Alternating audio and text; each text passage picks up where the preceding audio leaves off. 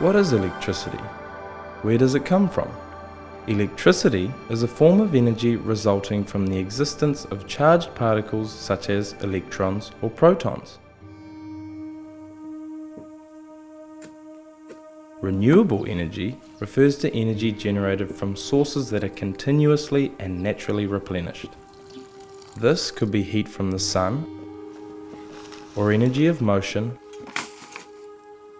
from water or wind. Energy generated from water is called hydroelectric power, and this is the type of power that's generated at the Tongariro Power Scheme. Hydroelectric power is one of the most efficient and cleanest ways to create energy because it makes use of a natural resource that's completely renewable.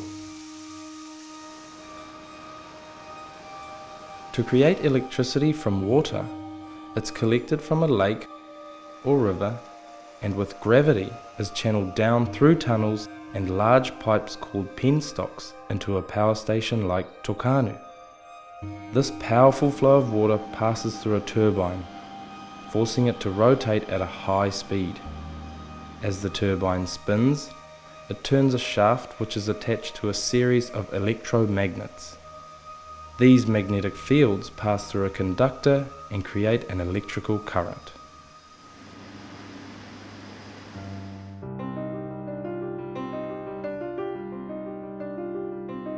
In the 1950s, New Zealand's population was growing rapidly, and demand for electricity was increasing. To meet this demand, a decision was made by the government to build the Tongariro Power Scheme, using water from the Moafango, Whangaehu, Tongariro and Whanganui catchments.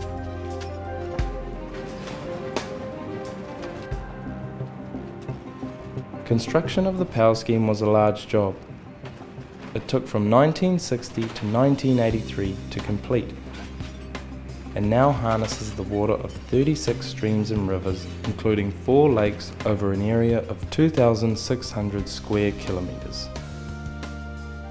The water for the scheme flows from these waterways through a vast network of dams, man-made canals, and water tunnels up to 19 kilometres long. Within the scheme, there are 3 power stations: Mangaio,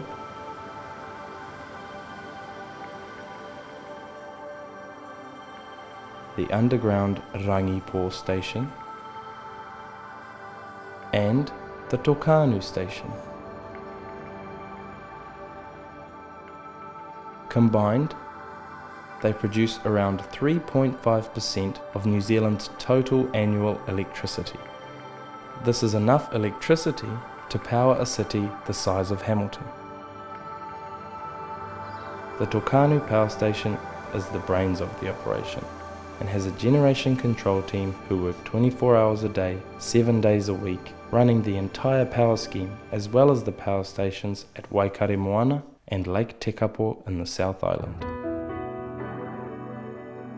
The Tongariro Power Scheme covers an area so large it is divided into 4 sections: the Western Diversion, the Eastern Diversion, the Tongariro section, and the Rotoaira section.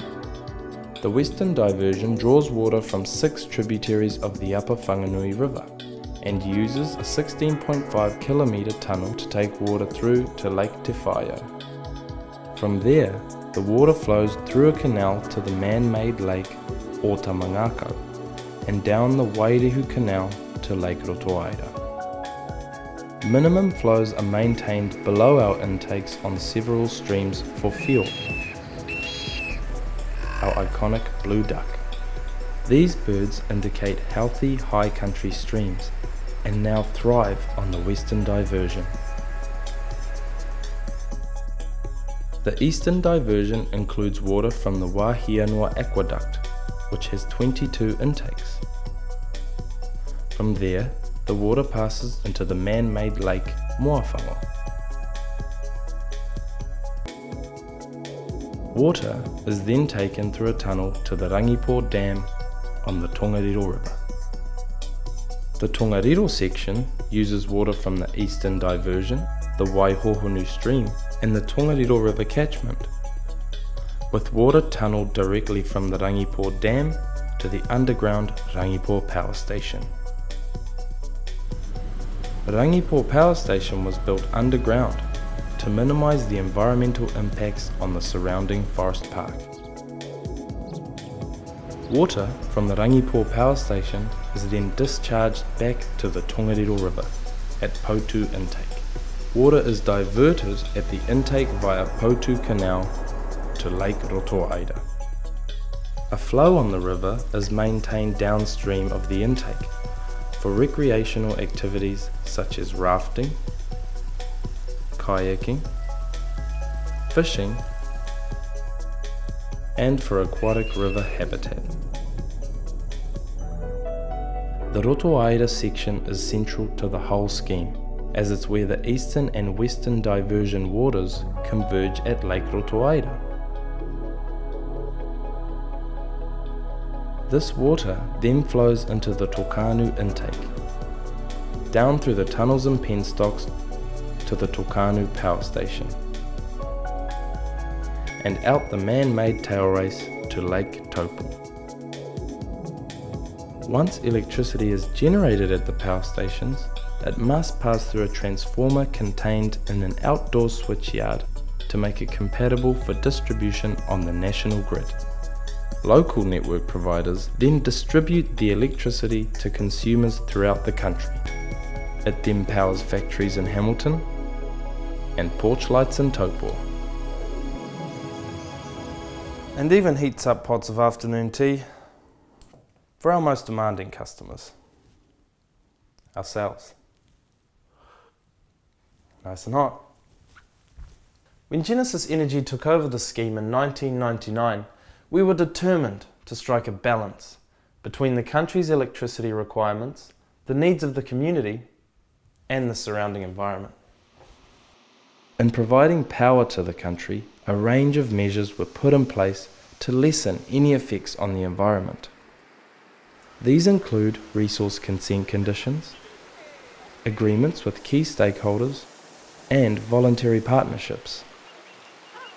Genesis Energy actively monitors and manages these effects in consultation with the regional councils, the Department of Conservation, iwi, and other groups.